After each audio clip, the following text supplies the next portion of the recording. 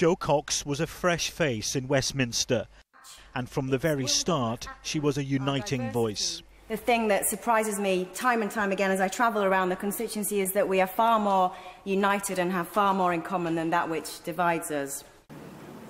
But on the 16th of June this year, she was murdered outside a constituency surgery in Birstall, Leeds.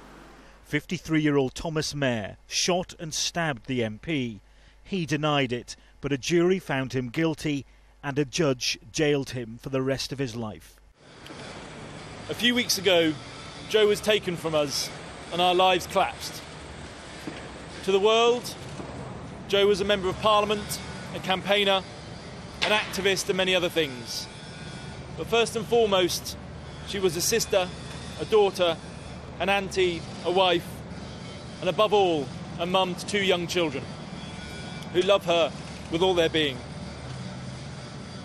All their lives, they've been enveloped in her love, excited by her energy and inspired by her example. We try now not to focus on how unlucky we were to have her taken from us, but how lucky we were to have her in our lives for so long. The killing of Jo was a political act, an act of terrorism. But in the history of such acts, it was perhaps the most incompetent and self-defeating. An act driven by hatred, which instead has created an outpouring of love. An act designed to drive communities apart, which has instead pulled them together. An act designed to silence a voice, which instead has allowed millions of others to hear it. Whilst we cannot always choose what happens to us, we can try to choose how we respond. I, for one, will not be beaten by what has happened, and I know I am not alone. It is the last thing my sister would want, and it is not who I am.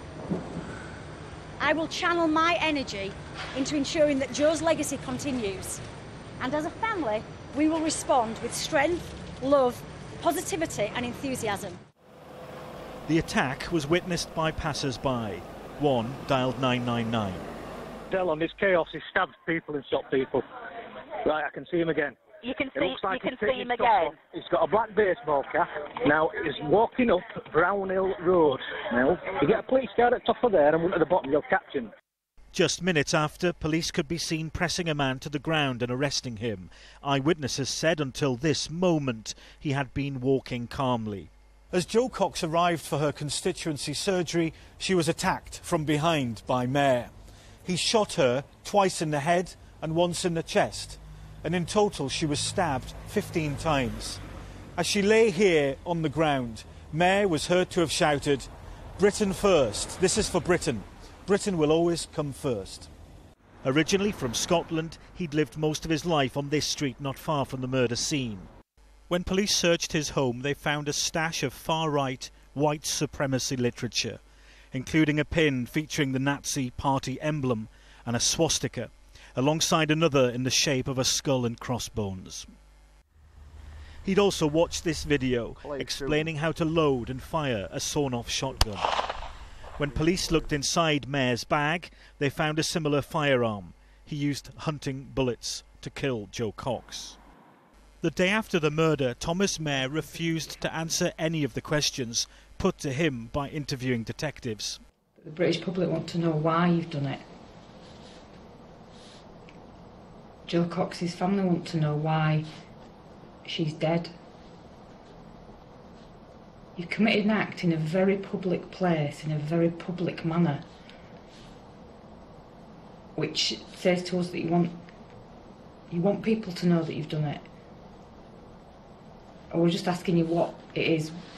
What is that message? Why have you done this? As a family, we will not respond to hatred with hatred. We will love like Jo did, and know that although she is dead, the ideas and values that she held so dear will live on.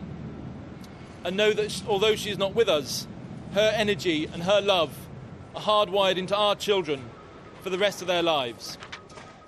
Her compassion for others and her stance on refugees and immigration attracted the attention of those with sinister, extreme views. And she paid the ultimate price for that.